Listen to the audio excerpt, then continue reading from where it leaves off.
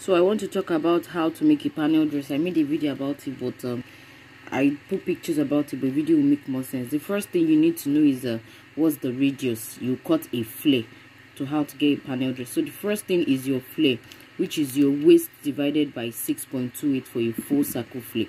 So now the number of panel you want, you're going to add it to your waist. So normally my waist is 36. If I want 8 pieces panel, I'm going to add 8 to that 36 before I divide by 6.28 before you now get your flare. So I'm assuming that whatever I got, but this is a miniature pattern, so I'm just going to use 0.75 as my flare. So like I said, just add the number of pieces. If you want 12 panel, add 12 to your waist, and also don't forget to add your sewing allowance before you divide by 6.28, so you get your upper flare. After that one, you also now do the length of your flare, the length of the flare dependent on where you're adding it to. So I'm going to say this is a 3.25 as my length, as per this is just the miniature pattern. So 3.25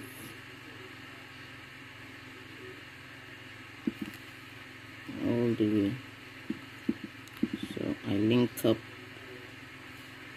and cut out, so you get your flare.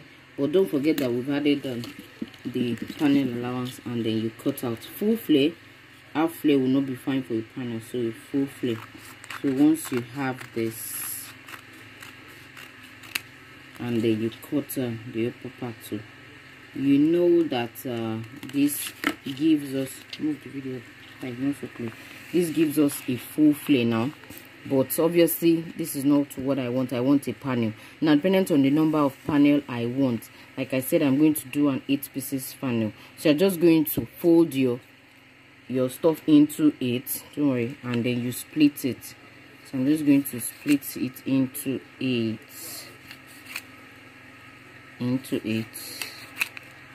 so how many pieces do I have? 1, 2, 3, 4. This is 4.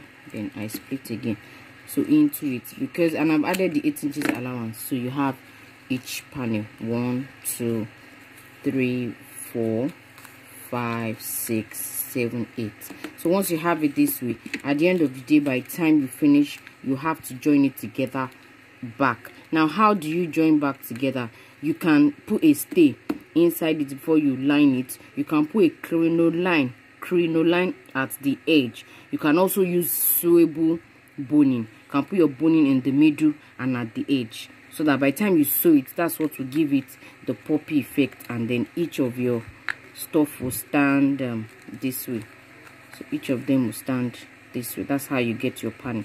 So by the time you finish, everything will come poppy like that all around.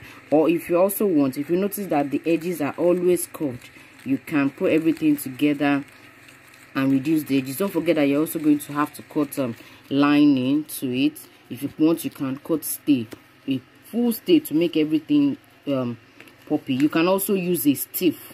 If you put a stiff inside, like the add stiff or the add stay, it will, everything we are saying stay stiff is to get a standing effect. So now for this one, you can just reduce the edge, if normal fabric, by let's say 2, 3, or 4 inches, depending on how curvy you want it to be. So at the edge, reduce by 2, 3, or 4 inches, and then just bend like that to meet the curve.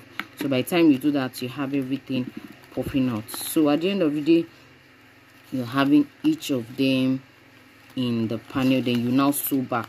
So by the time you sew back, everything will be standing in as a panel. So I think I just wanted to do a video. So you can also join the fashion school in Ibadan, Nigeria, or join our online class so that we can take you through what you need to do. Our classes are on the basic, intermediate, and advanced class. So at the end of the day, you can see that we have a panel dress. This is dependent on where you're adding it to. That will be what you divide by 6.28, and then this is the length of whatever you're adding it to. So that's a wrap for your panel. Thank you.